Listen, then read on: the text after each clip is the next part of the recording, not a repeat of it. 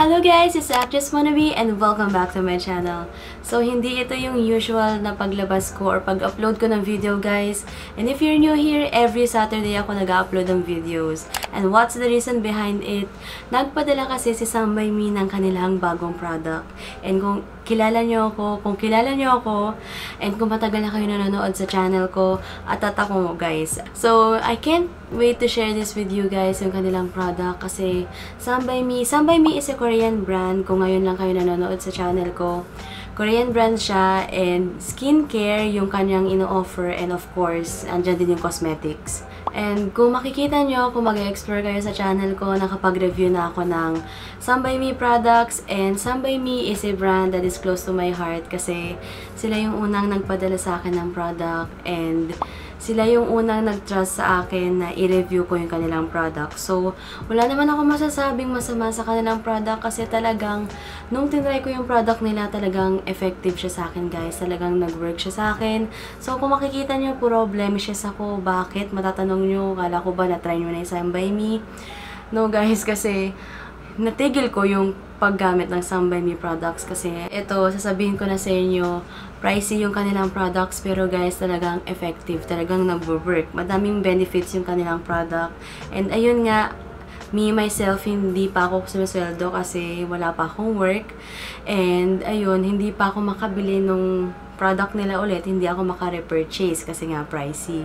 Pero kung meron naman kayong work and ready kayo mag-invest for your skin, for your face, and for your for your skincare, perfect yung Sam by Me kasi kung ano man yung problems nyo sa inyong face, kung meron kayong mga blemishes na matagal nyong gustong tanggalin, perfect yun guys. Ayun yung marirecommend ko sa inyo and masasuggest. And kung curious kayo kung ano meaning ng Sam by Me, attracted by beauty yung kanyang meaning. So, attracted by beauty. So, hindi kayo maa-attract muna sa akin ngayon, guys. Kasi, yung face ko, nagpipili siya. And, alam naman yun kung bakit. Kasi, galing tayo ng beach. And, kung medyo sensitive kayo, guys, sa ganito na nagpipeel off yung skin, I think this is not the right video for you right now. And, mag-explore na lang muna kayo sa YouTube channel ko. And, madami akong pwedeng panoorin na videos doon. So, enjoy nyo muna yun. And, kung interested kayo dito sa video naman, and kung interested kayo sa andaming kung interested kayo sa product na i-discuss natin, please continue watching. So anyway, balik tayo sa aking skin, kung ano yung condition niya ngayon. Perfect nga guys kasi, ano ba yan? Gaganon pa lang ako. Perfect timing nga guys kasi yung skin ko, diba, ganyan siya. So, excited ako kung ano magagawa ng product sa skin ko habang nagbabalat siya, diba? Habang sun damage siya. So, ayan. May sunburn tayo and kita niyo naman medyo umitim tayo. Mukha akong dugyot and ganito pa yung buhok ko tapos ang itim ko pa. So, anyway, proceed tayo sa product. Nakalimutan ko pala guys, and meron akong yan. Nasabi ko kanina na may mga blemishes ako. Ayan, may mga acne marks. Yes, kasi hindi ko na-continue yung paggamit ng toner ng Sam by Me kasi nga pricey siya, hindi ko kaya bilhin yung ganun na isa. So, bumalik siya nung hininto ko yung paggamit ng Sam by Me na yun na toner. And yung sabon, pati yung cleanser nila na cereal foam scrub. Ayan, ganyan na siya. Pero okay naman siya dun sa skincare na ginagamit ko ngayon. And by the way, speaking of skincare, tinigil ko yung Speaking of skincare, tinigil ko yung skincare ko ngayon. And yun nga pala guys, meron pala ako i-share sa inyo. Every Sunday, binibigyan ko yung sarili ko ng pamper day. So, ayan, dun ako naglilinis ng nails, nag-scrub ng body, naglalagay ng mask. Kasi diba once a week tayo nagpa-face mask. So, ayan. And nag-hot oil ng hair, ayan, dun ko ginagawa, ngayon. So, by the time you are watching this, Sunday ngayon, by the time that I am filming this, it is a Sunday night. So, every Sunday, nagsiserum din ako guys, and yung product natin is a serum also. Pagpapalitin ko sila, hindi ako gagamit ng kahit anong skincare ko, ito lang yung ilalagay natin para makita natin kinabukasan kung ano talaga yung kanyang performance sa aking skin or kung ano yung magiging outcome sa aking skin. So, medyo nagets niyo ba ako doon? Medyo magulo ako doon. I'm so sorry. So, anyway, proceed tayo sa mismong product. And yung product na ito is a Snail Truecica Miracle Repair Serum. So, sabi dito guys, Snail Truecica, 890,000 ppm. And, ayun nga, Black Snail Truecica Complex will revitalize your skin. And, ang ganda ng packaging niya guys, kasi holographic. So, alam niyo naman ako, mahilig ako sa makikinang. And, hindi siya ganun kalaki, hindi rin siya ganun kaliit. So, tama lang yung size niya for me. And, ilang ml ba to? Ay, binuksan ko na pala to guys. No? Ayan. Akala ko kasi mauuna yung Boracay vlog natin. So, dun, in-unbox ko siya. And, eto siya kapag in-open nyo. Ayan. Ayan siya. So, ano nga ba yung Truecica sa name ng product natin? So, yung Truecica guys, ito yung exclusive solution ng Some by Me. So, formulated ng Some by Me ito na magsusut ng ating skin and mag-exfoliate ng ating skin. So, itong Truecica guys, meron siyang kapartner na tutulong sa ating skin. So, ito yung mucin. And yung mucin naman guys, based on my research, galing ito sa snail. So, ito yung snail essence. Kasi kapag nadadamage naman yung skin or yung other parts ng body ng snail guys, is nagproproduce ito ng mucin. So, yung mucin na yun, nagpaparenew or nag-heal ng kung ano man yung na-damage na parts ng body ng snail. So, kahit daw yung shell nito, nare-renew nito. So, imagine guys, Truecica plus yung mucin, perfect combination siya. And I can't wait na makatulong siya sa skin ko and sana mag-effect siya talaga sa skin ko. Kasi, tingnan nyo yung skin ko guys, pache-pache and and yung mga blemishes ko andyan pa rin. So, feeling ko nga hindi na ito matatanggal eh. Pero, based on my research, yung mga mahirap daw tanggalin and yung blemishes na you think na hindi siya matatanggal daw nitong Snail Truecica natin. So, as I said a while ago, binibigyan ko yung sarili ko ng pamper time and maglalagay tayo nito guys. And this is my first time to try this and wala akong nilagay sa aking face.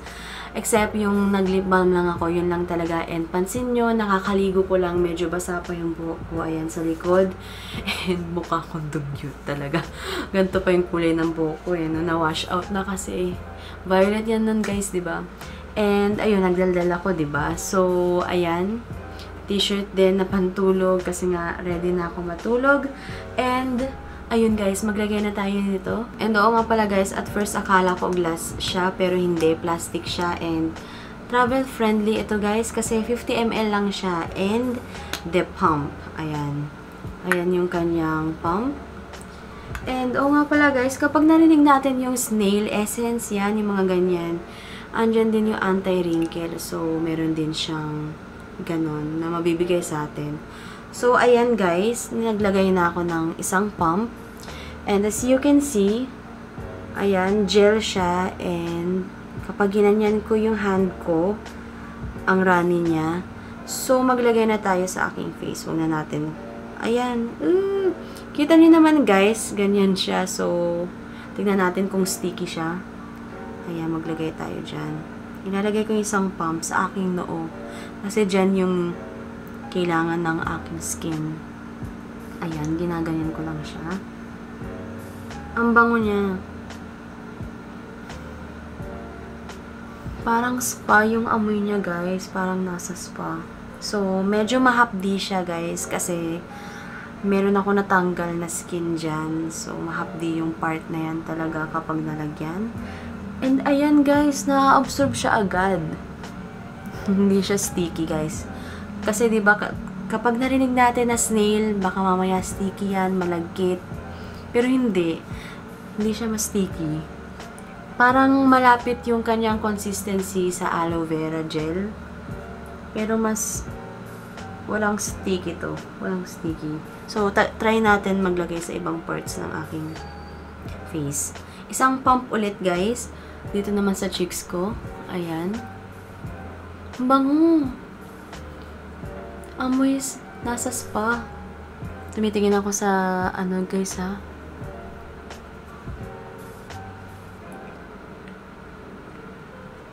Sa pinaka-screen natin. Ayan. Na meron siyang konting mint na amoy. And ang bilis niyang ma-absorb ng skin ko.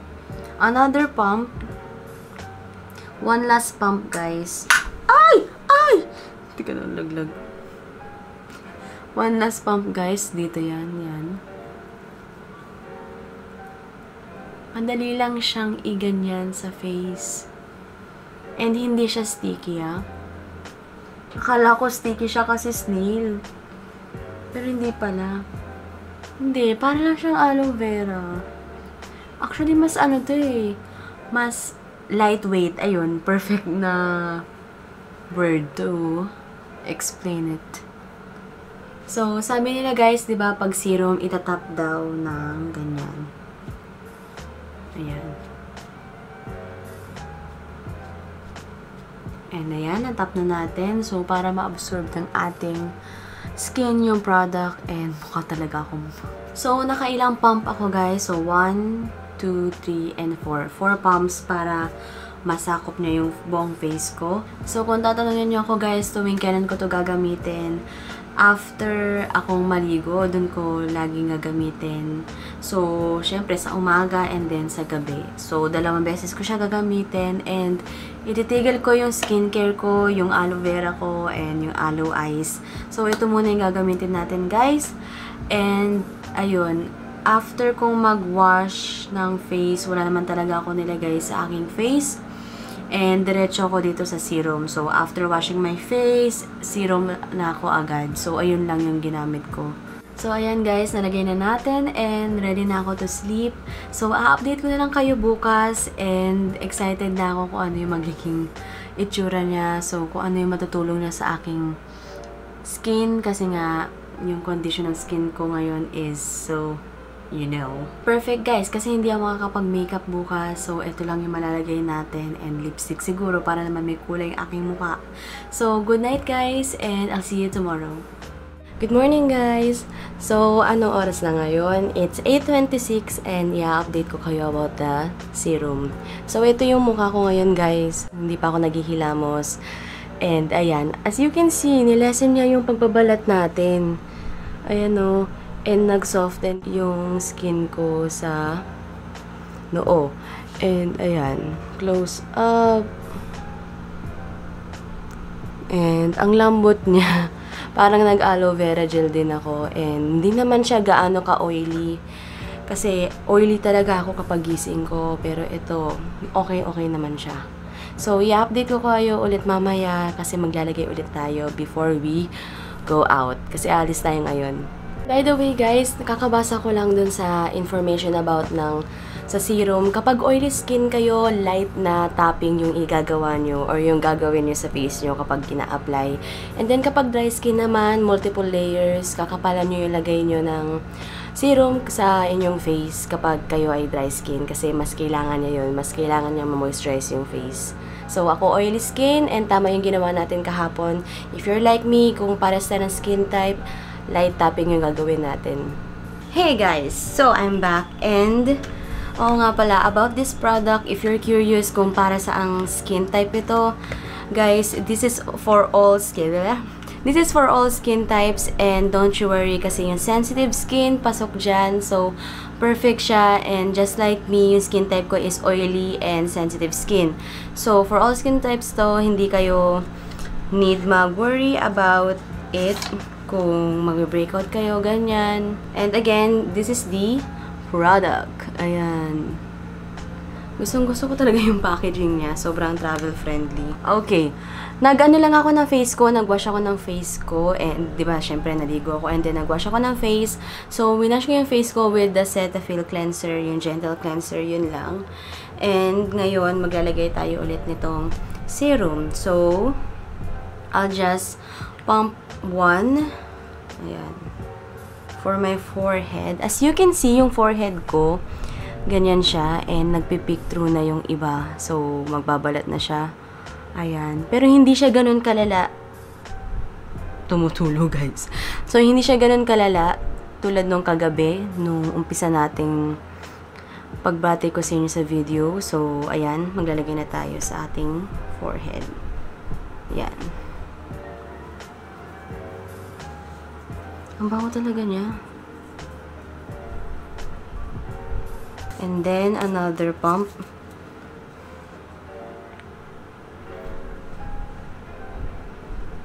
For this one.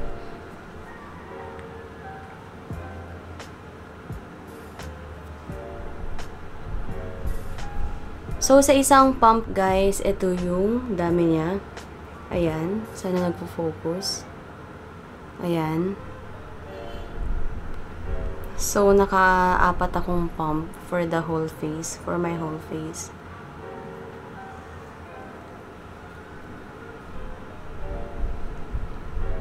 And sobrang dulas niya, guys, oh. Pero hindi siya sticky.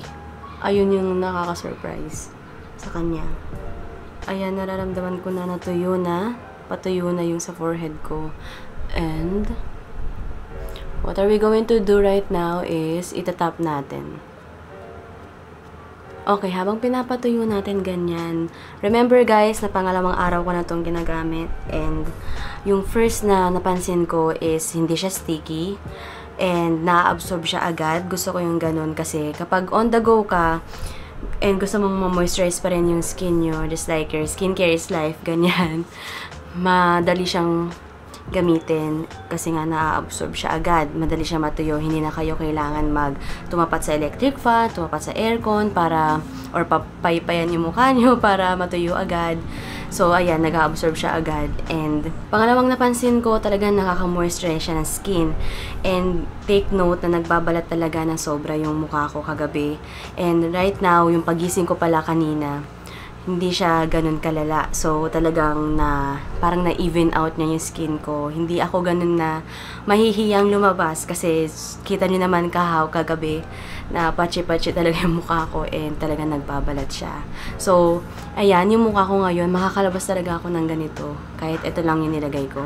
Pangatlong napansin ko, guys, wala siyang nagawang harm effect. Tama ba yung pagkaka-explain ko sa inyo? Wala siyang hindi na-irita yung skin ko dito sa product na to sa pag-apply ko ng twice.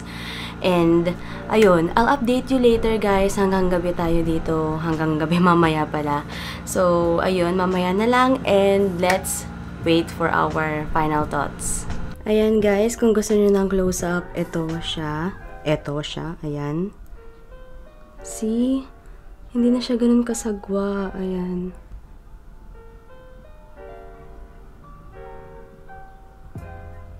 Okay.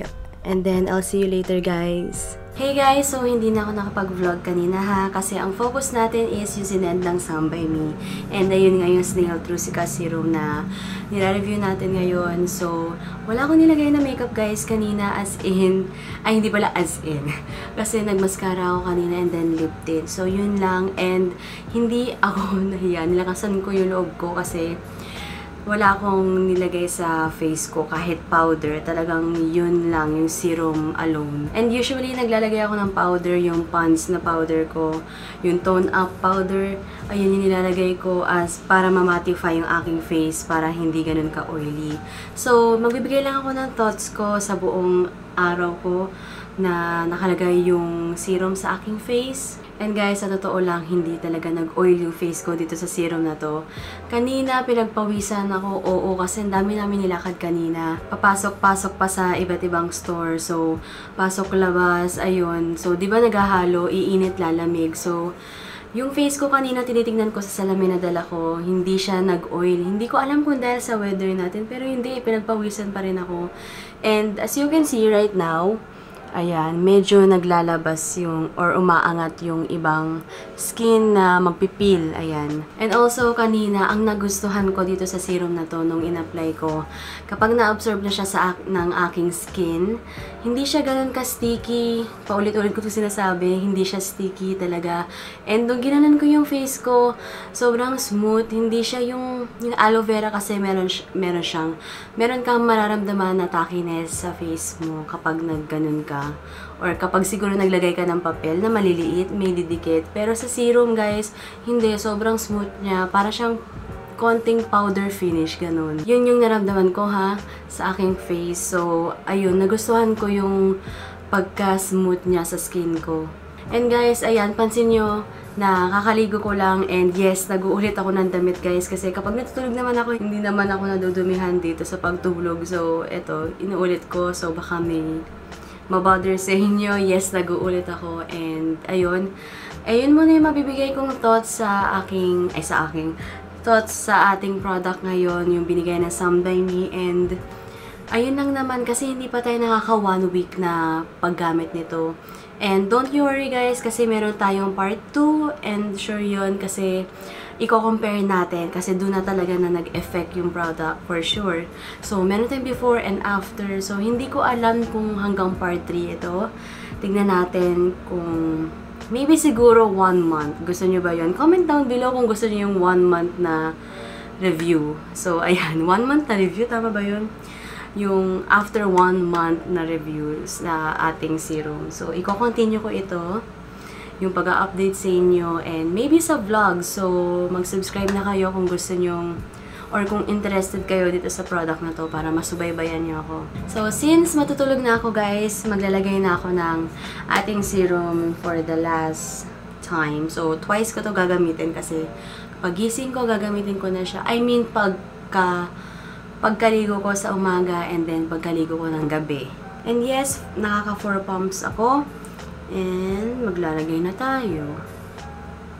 Ginagamit kong mirror yung ating screen.